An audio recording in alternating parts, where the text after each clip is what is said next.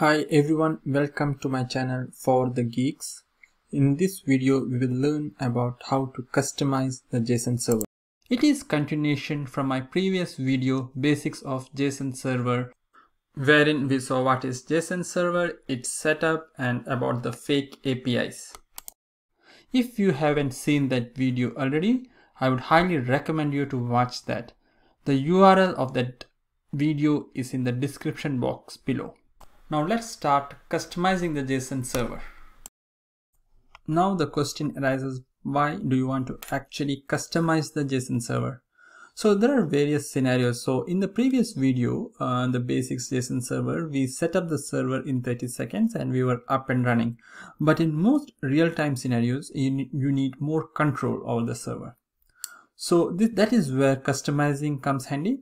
For instance, if you want to change the port of the JSON server, like by default it starts at port 3000, but you want for some reason it to start on some other port, you can do that. Another thing is that every record in the JSON file is identified by a property called ID. It has to be that.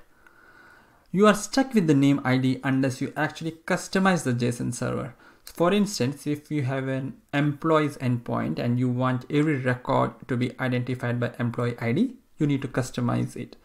Let me open db.json file to show you what property I am talking about. As you can see, every endpoint has a property called ID.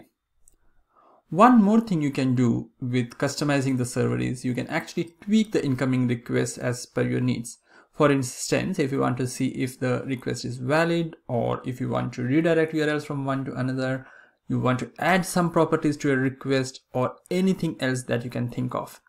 Finally, in the demo section, we will actually test out the APIs like doing the get, put, delete, and post. Now let's start setting up the JSON server. So I have created an empty custom JSON server folder on my C drive, and I install package.json and then install JSON server locally. So once this command runs, you will see the node modules installed now. In the db.json, I have removed all the default endpoints and created employees. I wanted to keep it simple, so it has only 2 records in it. Next thing I do is I create server.js file, which is a JavaScript file, and I copy some certain code in it. I will share server.js as well as db.json in the GitHub repo. And in the demo section, I will take you through each and every line of the code and I will explain you what it means. So on the left, I have server.js. On the right, I have Postman. I start the server on my command prompt, and the server is running on port 5000. I validate the same from the Chrome browser. You can do the same through Postman app as well. So the point to note here is that on the left in the server.js file, we have given port as 5000, and that's why server starts on the port 5000. I will explain server.js one by one. So the first comment says you require the JSON server module, and then you actually create the server, and then you set up some middlewares. Comment 3a is where you actually set the ID to be the employee ID. Comment 6 is where you actually redirect the URL. So imagine your APIs are sitting behind custom URL. So for instance, if you want to redirect everything and anything which comes to customer URL/employees to directly employees, you can do that. So on the right, you can see I do custom URL/employees, and then I do a send, and it still returns the same response. So which is actually redirecting it, that's all. Let's insert a new record doing a post. So I remove the employee ID because it is generated automatically. I create the employee name James. I add the content type as application JSON, and then I do a send. So in the response, you can see that there is a created at property being added, and that is because of comment 7 in the server.js file, wherein we actually add date.now. On comment 8, we are saying every incoming request need to have a last name. Otherwise, throw an error and appropriate message like L name is required. So this guy who is new James 2 doesn't have a last name, and we get the error. Now let's look at db.json. It has employee ID 3, which is what we created using post. Now let's update employee ID 3 to his first name.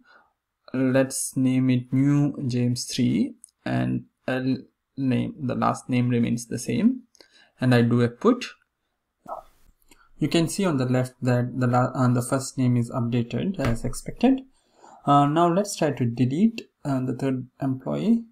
So I sent employee/3 and remove the body, and again send the request, and on the left it reloads and removes it. And that's how you customize the JSON server.